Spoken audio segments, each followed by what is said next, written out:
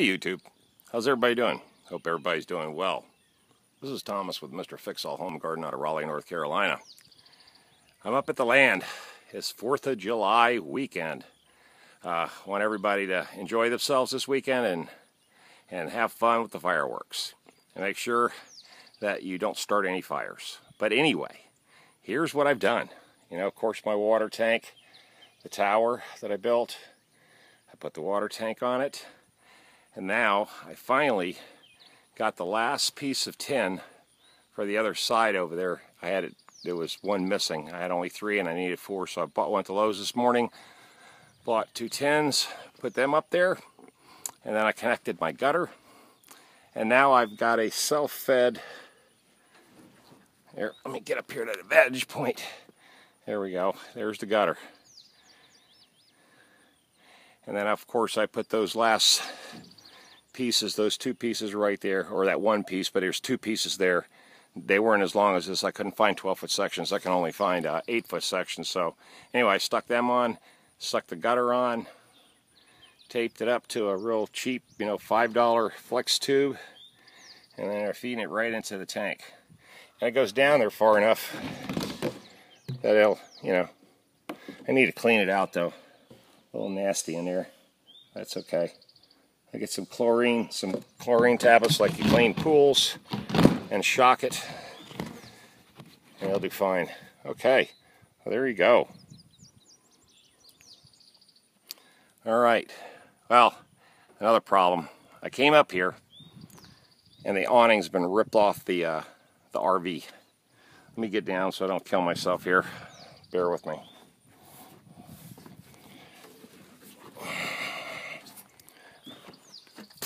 All right, but anyway, like I was saying, like an idiot, I left the bloody canvas open or out, and a heavy wind must have came by in the last few days. I haven't been up here in about 5 days, and literally tore the awning completely off. It's gone. I mean, just ripped it right out of its rod holders. There's the rod holder that holds it from the top. There's the other one, and there's nothing.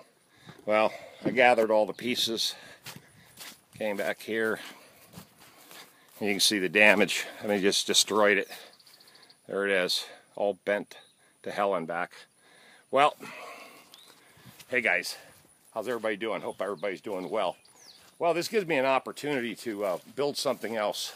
I can go ahead and build the shelter in front of the RV, and I kind of wanted to do it anyway in a weird way. I didn't want the awning, of course, to get torn off, but what was happening is the awning from the RV wasn't coming out far enough. So basically what happened is half the deck would be covered, like right about here. The awning would only come right in this area right here, and then everything else would get soaked, and you can see, I mean, it's just soaked anyway. No matter what I do, it's going to get soaked out here. But let me pick this up. Gotta try to get this dried off.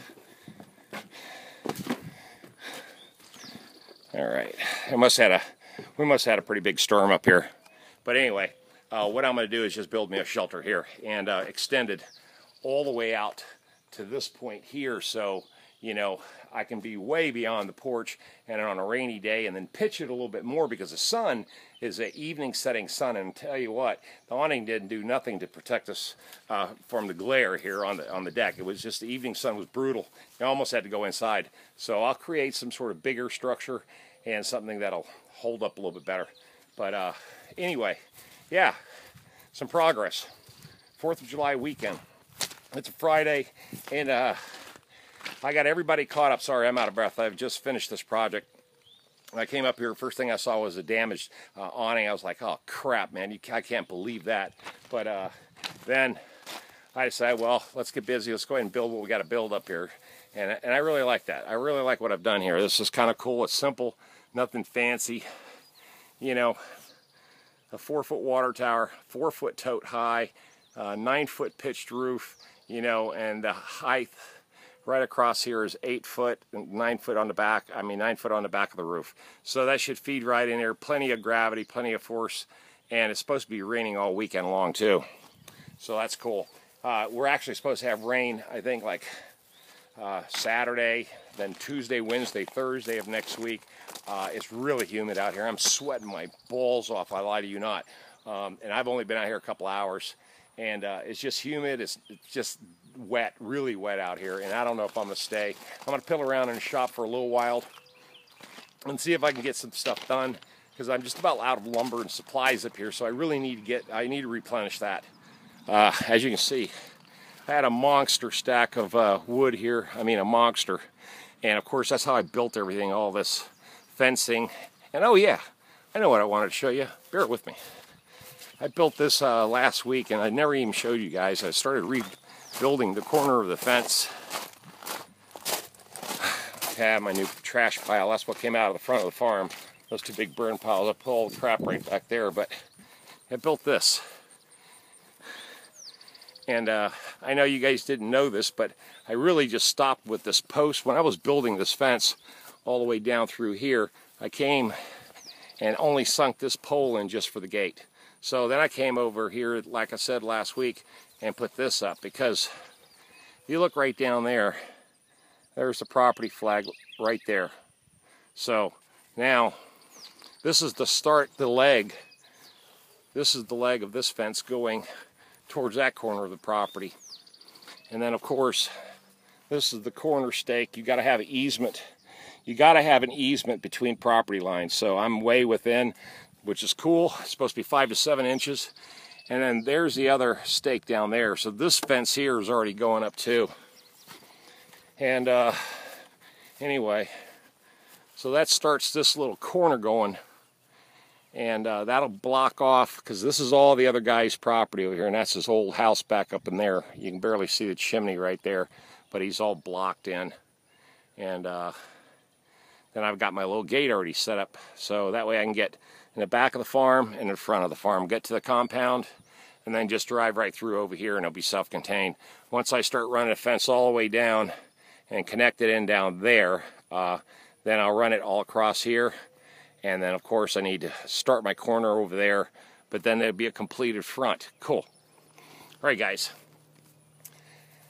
Happy 4th of July. Like I said, you know, when you own a farm, or you're prepping, or you're doing anything to stockpile, to, you know, get your plan B going, get it ready, there's a lot of work involved. I lie to you not. I've spent some money, but not a lot of money, but enough to where, you know, with this infrastructure it can provide for me, I think I've been pretty cost efficient so far.